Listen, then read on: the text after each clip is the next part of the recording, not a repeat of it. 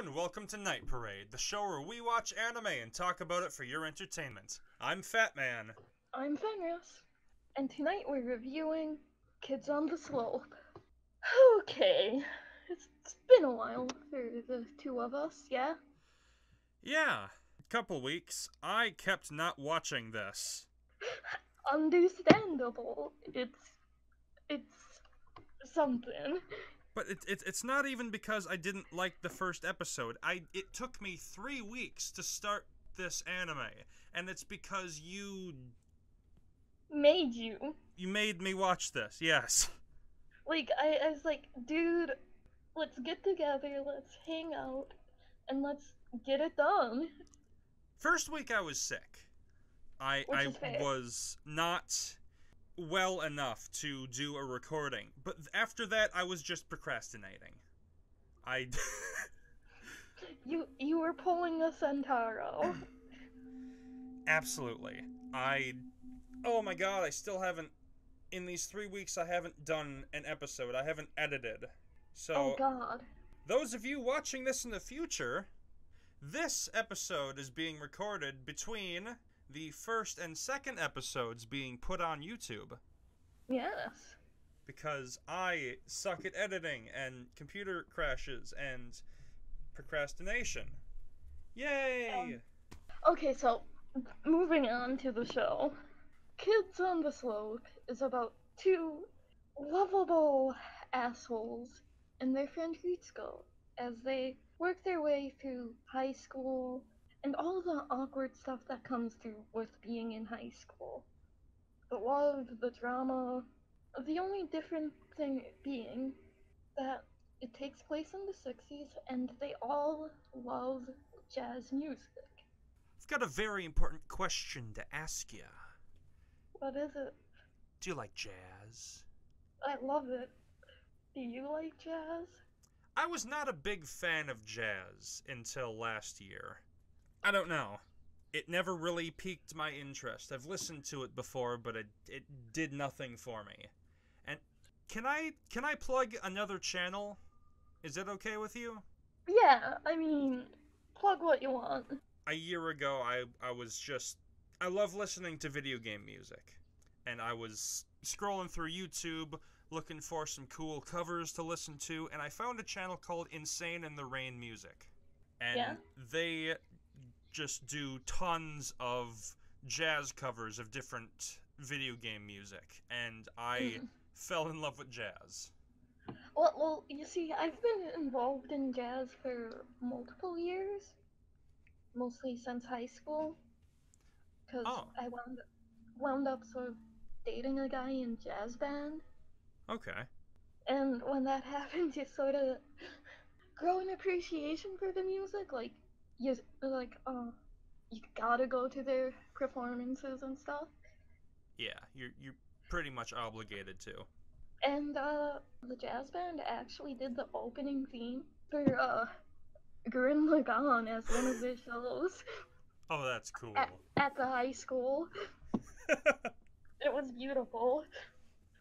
The tuba player is a mutual friend of mine. He used the Steins Gate LP to make it to state. But yeah, I love jazz. Wonder what the viewers think of jazz. You guys like jazz? There is a lot of jazz in this show. You could say it's about jazz. Well, you could also say it's about love, about friendship, a lot about some really dumb fucking drama. A lot of drama. Very, very dumb drama. Do you remember all of the stupid shit you did in high school? Not all of it, but The- some of it. I'm not just talking to you, Fenris, I'm talking to the audience as well. The confessions, the betrayals, You can't spit out what you feel about someone. Just fucking talk! No one's gonna know what you mean unless you say it to them. Welcome to Kids on the Slope. I think we should get into the characters. Yeah, definitely. We have, 4 characters that we really follow more. Well, not 4, it's more like 5, and we only really give a hoot about 3 of them. Really, honestly, we only care about one of them. What do you mean we only care about one character? And that's Best Girl Riko. Yeah, we care about Riko. Riko matters, her feelings matter. Everyone's a big stupid. Riko is the only good character in this show. Well, in the sense that they actually fucking talk to people. Well, sometimes. Sometimes. They're the most forward member of the cast, right? Yeah. Next to Brother June, and Brother June's kind of a dick. Oh, God, Brother June. So, our main trio consists of 2 assholes and Best Girl. Yeah. We've got Sentaro Kawaguchi, who is a hoodlum who likes to start fights and play the drums. And we've got Kaoru Nishimi, a whiny bitch who likes to play jazz with a certain drummer dude, and is inept at trying to get with girls. Is that about right? Yep. And we've got... Oh god, what's her full name? I just know her as Riko. Oh yeah, yeah, Riko Mukai or something. But we just call her Riko. Much like we call Sentaro Sen and Kaoru Richie. Sen calls Nishimi Richie because he's rich. Yeah. He gave him that nickname in episode 1 and it's stuck for the entire series. Like, at one point you legitimately forget his name. I only know his name is Nishimi because it's written down in front of me. I don't know his first name, unless Nishimi is his first name.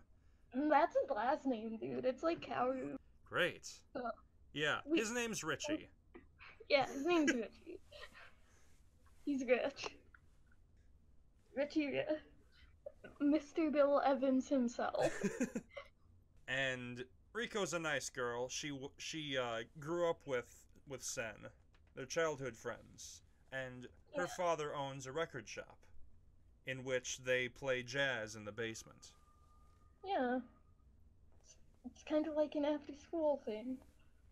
And then there's Yurika and Brother June, but we really don't care about them. If you pointed to Eureka's character and asked me what her name was, you'd be like, who? Who is that? Shit, what is her name? She's just so bland. It's like, Herkader, I'm beautiful and rich. I'm sure there's people that like her character, but I just wanted to get back to the main 3 whenever she was on the screen. And when she was with the main 3, you really cared more about the main 3. Yeah. Like, can we... Let's go play some more jazz. Let's get back to the jazz. Yeah. Well, let's get back to our friends playing jazz. And Brother June. What's his relation to them again? He's neighbors with, Riko. Okay, I legitimately thought he was Sen's brother for a while. Yeah, you do. They're just close family friends. Okay, that clears that up for me. And, he plays the trumpet in the band. Yeah. He goes to school in Tokyo and is cool. Except when he stops being cool. And has a downward spiral. His life went to shit. I know. Friendly reminder, kids, don't join the Japanese Communist Party. Like he did. Now we've got a general handle on the show. We've introduced the characters. How do we start out? Let's talk about some of the stuff that happens, like our favorite moments or that. That is a great idea, but... Spoilers? I forgot to write one down. What about that scene at the school festival with Sen and Richie? Oh my god, yes! That's my favorite next to the ending, and I'm not gonna spoil that. It's like, that's legitimately the best. Let's talk about that. I was gonna say anytime they're playing music, but that specifically was amazing. Yeah. It's the best piece in the show. It's the best bit of character development. It's just the best part, in our opinion. Would it be okay if we talked about the first episode before we jumped into this? Yeah, let's just talk about the first episode. Okay. So, as we start off this adventure in high school and jazz, our boy Richie has just transferred to a new school. A school in the middle of bumfuck nowhere. It's on a slope. It's on an incline. It's stupid high schoolers on an incline. That's the show. No ifs, ands, or buts. That's the show. So Richie's in a new school. He's transferred to new schools many times in the past. He knows what's going on by now. He goes in, tries not to draw too much attention to himself, doesn't want to get picked on by any bullies. He just wants to be left alone. He's an introvert. Yeah, he's like me. He just wants to sit there, chill, get his education, and then bail. Nothing complicated about it. The school day goes by. He's been given a tour around the school. By Best Girl. And suddenly, he's pegged in the head by a baseball. Time for some bullies. That one thing he didn't want to happen. And he kind of has a panic attack. Yeah. He gets those. They suck. They do. But he goes to the one place of sanctuary for him. The roof. And when he gets to the roof, he sees that the door is locked and there's just a blanket covering a bench. And then he rips the blanket off the bench and he sees our man, Sentaro, in a very homoerotic moment. It's pretty gay. Homos But on a it's hill. That's the show. Ah, homosexuals on a hill. Yes. He asks for the key, Yeah. winds up, the thugs follow and they're like, Sen, we want the key. You've been hoarding it. They're like, we want the roof. Us seniors gotta smoke, and so they try and force the key from Sentaro, and he's like, fuck you, and fights him. Yeah. Our boy Richie's like, yo, I kind of want to get onto the roof. And Sen's like, cool, I'll go beat these guys up for it. And he beats the shit out of them. He gets the key. Yeah. Yeah, it's a good time. Good time for everyone. After that, a beautiful, jazzy friendship forms. They go to the nurse to get patched up. And Sen starts tapping away with some pencils. It's like, oh, that sounds like jazz. And then he's like, you like jazz, kid? And Richie's like, I prefer classical. And then Sentaro calls him a stiff. It's a fun time. But the show moves at lightning speed. I cannot remember the rest of episode 1. They just go hang out in the record shop, I think. Huh. The two hang out on the roof. They get soaked in the rain. They go to the record shop. All's cool in the middle of nowhere. Episode 1 is just setting up some character Fun. relations. Yeah. And the relations are fan-friggin-tastic. Except when they're not. Except when, by episodes 2 and 3, I was, screaming at my computer. And I assume you were also screaming. Oh yes. Very much so. Dumb drama. I love it. Dumb, It's dumb great. drama. It's the best. Dumb. Except They don't really linger on it that long. the main cause of the problems in this show is that the characters are dumb high schoolers that don't know how to talk to express their feelings. Yeah. Richie sets Sen up with a woman, and then then the four go to hang out. And things go well between Centauro and the woman. But then, our boy Richie realizes that this is making Rico sad, and he likes her and doesn't want to see her sad. So he gets mad and pissy at Centauro about it. We had a tantrum count going on while we were watching yeah, the show. We had a Richie tantrum count going down. I think the show ended at tantrum count of 3 and then 1 tantrum from Centauro. I counted. I was counting the tantrums in this show. Oh boy. The main drama in this show is misunderstandings. The show doesn't linger on these misunderstandings for more than one episode very often, but there's so many misunderstandings that it's still a problem. You just want to scream. I want to punch some high schoolers. Okay, here's the way I'd go about it. Backhand Centauro and give him a hug. Whack Richie, don't give him a hug. Hug Rico. Slap Brother June. Slap Eureka. Slap everyone else. Slap all the side characters. No. Except for Rico's dad. Yes, that was the that was the one I was thinking of. Don't slap him. He's pretty cool. He plays the cello.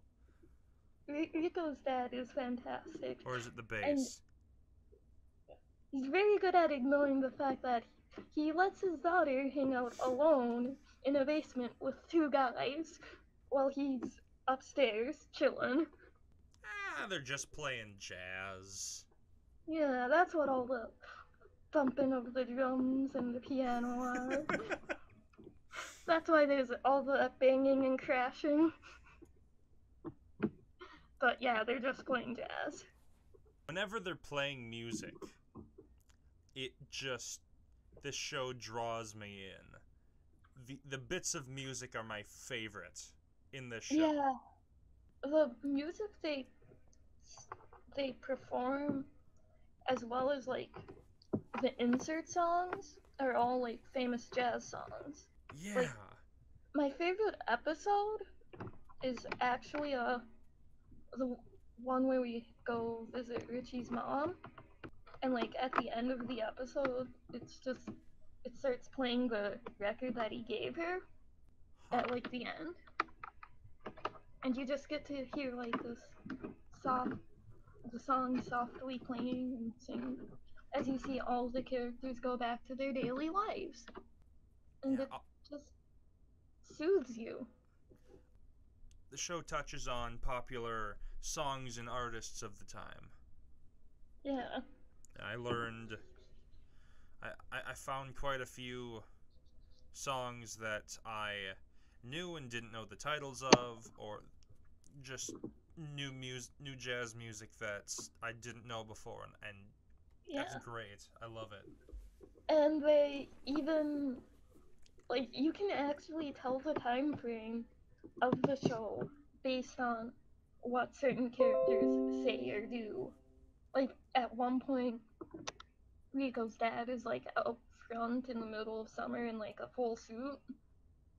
And someone asks him, what's up? Why are you wearing this suit in the middle of the fucking summer?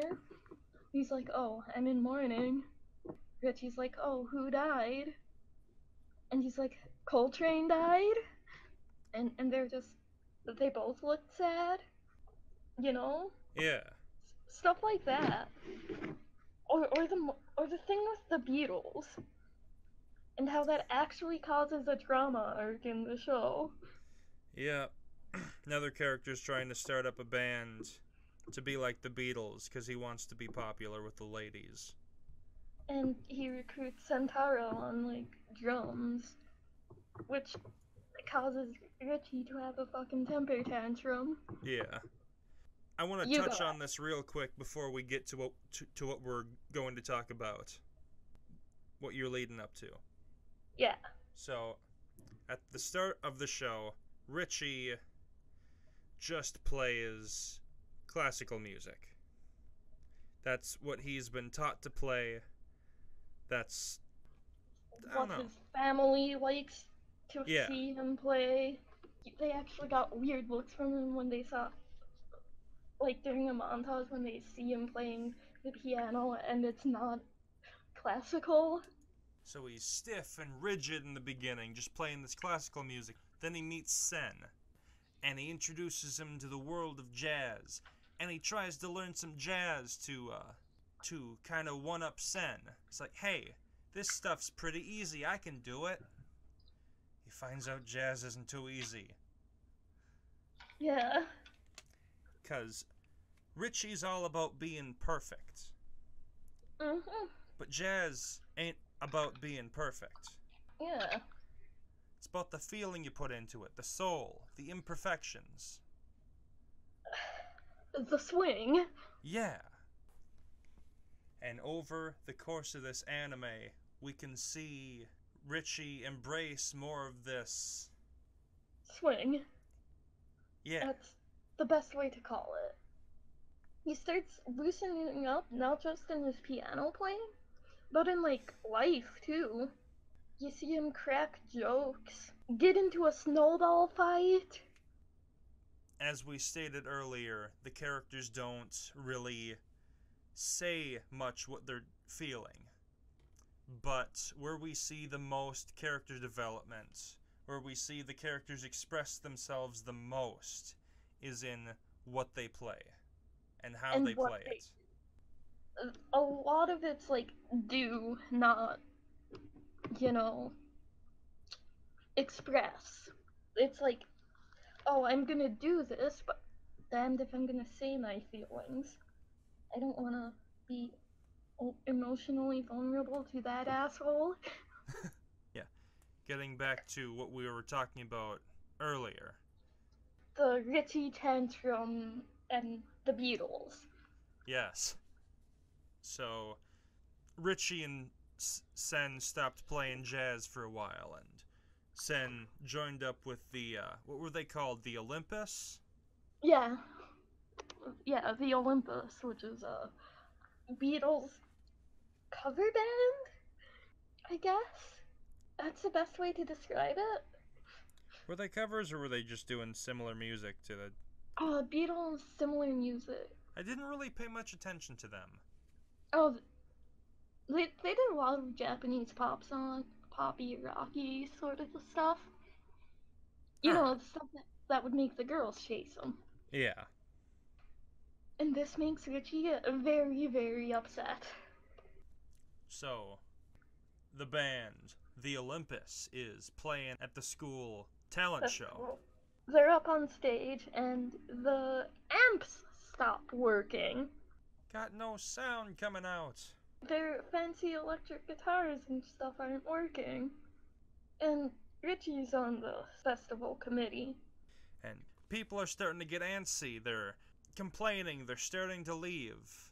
And although Richie was a little bit spiteful about the whole thing, he starts playing the piano.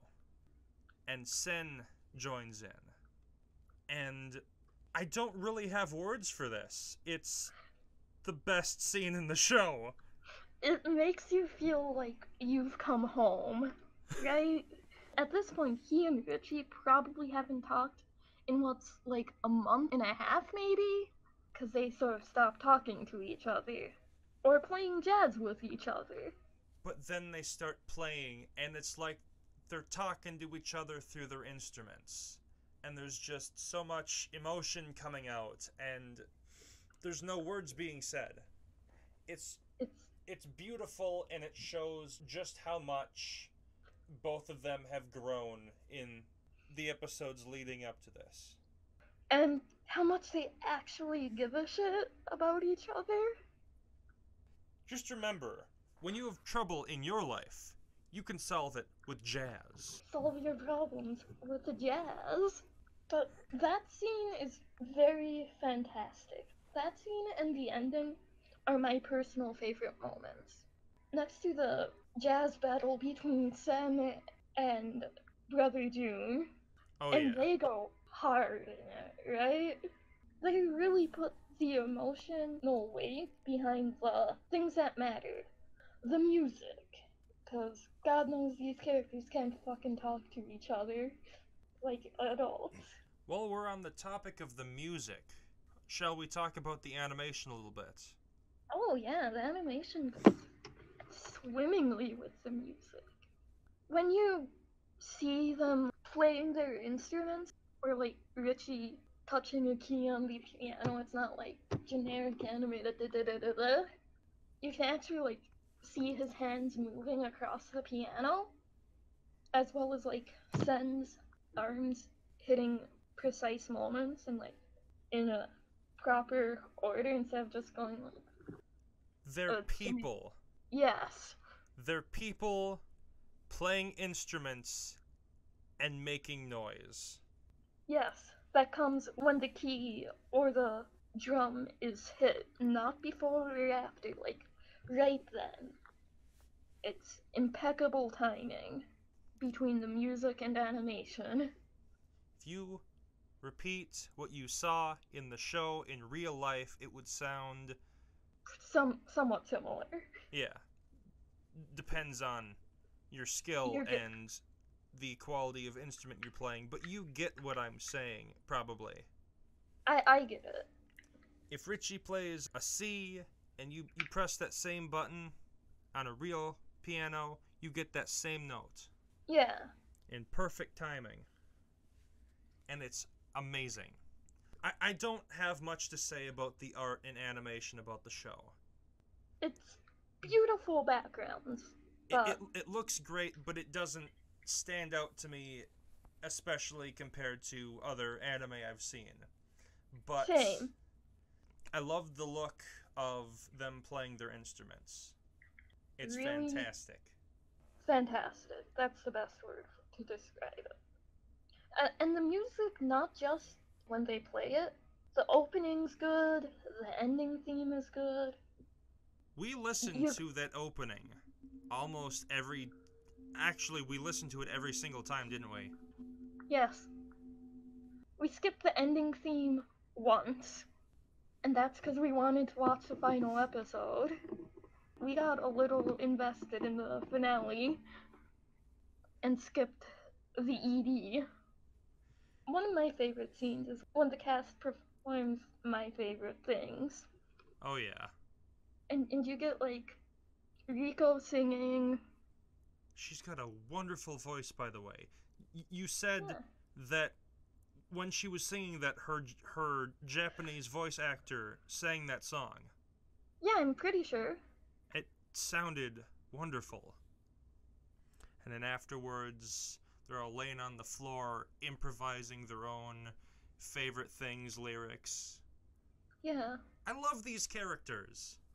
Like, Sen just says he loves drums, watermelon, and onigiri. Riko's like, I like the sounds of the piano and drums riffing in the basement. And Richie's inner monologue says, "Oh, I really like Riko, but I'm never gonna say it because I don't fucking talk." And then he's just like, you know what, this I like. But like, what Riko says is like, she essentially says, my favorite things are you and Sentaro coming to the shop, and you and Sen riffing in the basement. It's so sweet. When we were watching this, you pointed something out to me about the director of Yeah, the I show. did. It's got a special certain director, a little bit unexpected. And who might that be? A Shinichiro Watanabe of Cowboy Bebop fame. He directed the first 6 episodes. Of And you course. can kind of tell. Of course he's directing a show about jazz. It's like, you can see his influences, but they're not screaming at you, right? I mean, you've still got your Yoko Kanno doing the soundtrack, and your Shinichiro Watanabe, but it's very different from his own original shows. It's more grounded than a Bebop or a Space Dandy. But it's also 10 times more frustrating. Oh, the drama. The drama. Get it The out. drama. Be gone, drama.